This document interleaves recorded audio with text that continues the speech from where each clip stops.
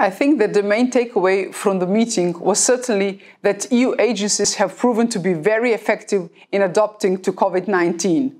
I'm impressed by how we have quickly overcome the many challenges and even increased activities. EU agencies play a key role in improving the daily lives of Europeans, and the experience of the past months have really confirmed our collective dedication to this aim. If this year has shown us one thing as we tackle home offices and private professional multitasking, is that we all benefit from flexibility.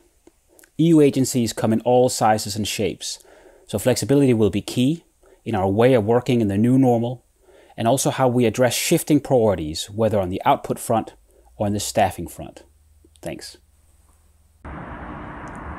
I found the last network meeting very inspiring, especially with the high-level participation from the EU institution, including also the presentation by the UN.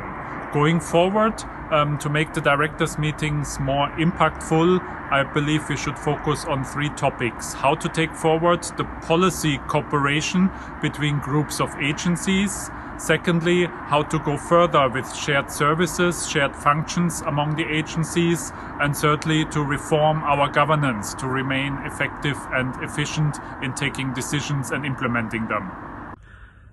I think our discussion has shown that we agencies have a lot to share in terms of representing our interests to institutions in Brussels. And looking forward ahead, I think we need to concentrate not just on cooperation across policy sectors, but also cooperation on types of services that we render to the Commission and institutions, and develop our representation on this typology of services.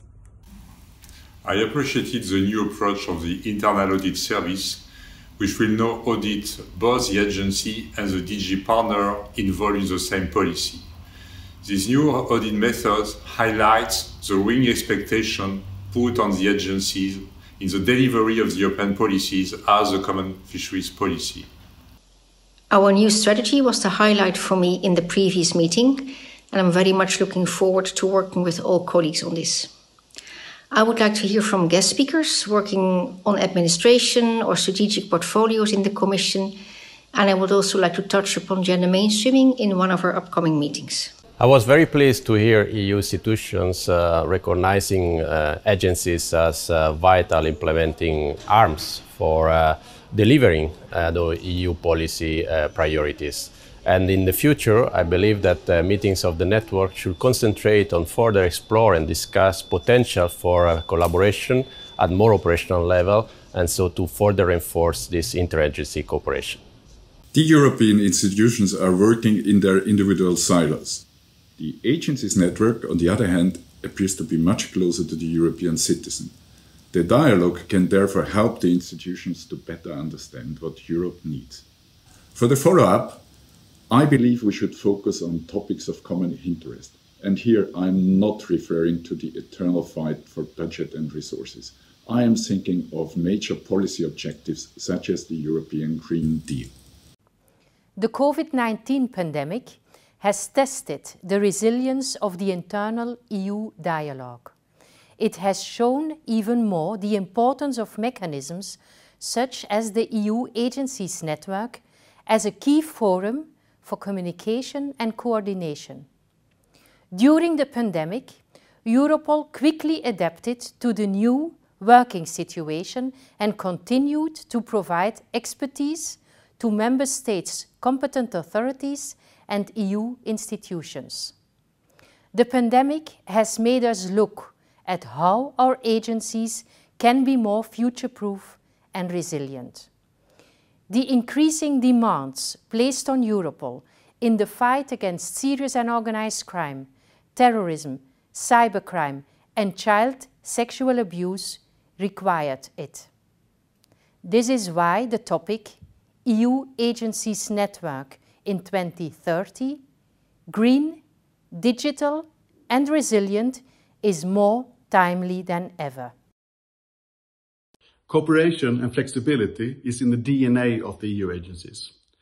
During the COVID crisis, we continued to demonstrate the benefits we provide to policymakers and EU citizens. We must now modernize our working methods, which ultimately should be reflected in the staff regulations.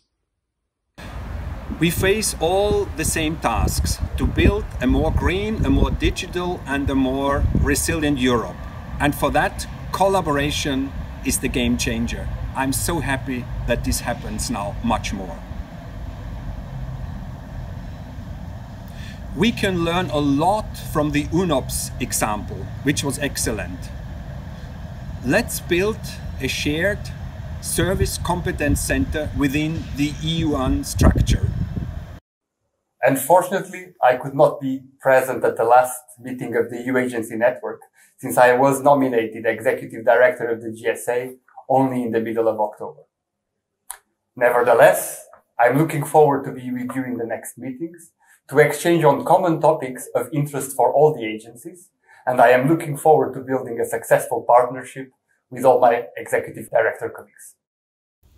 Located throughout Europe, the agencies play a vital role in implementing European policy for the benefit of citizens. This is why they need to be able to communicate in citizens' languages. It is essential that they put in place effective practices for disseminating information in multiple languages. For me, the future lies in harmonizing approaches and creating synergies for multilingual communications. I would be pleased to see future discussions on concrete strategies to measure citizens' trust in agencies. Citizens should always be foremost in our work, and ensuring their trust is therefore crucial. We should also understand that the expectations of Europeans are and how we can better meet these in our daily activities.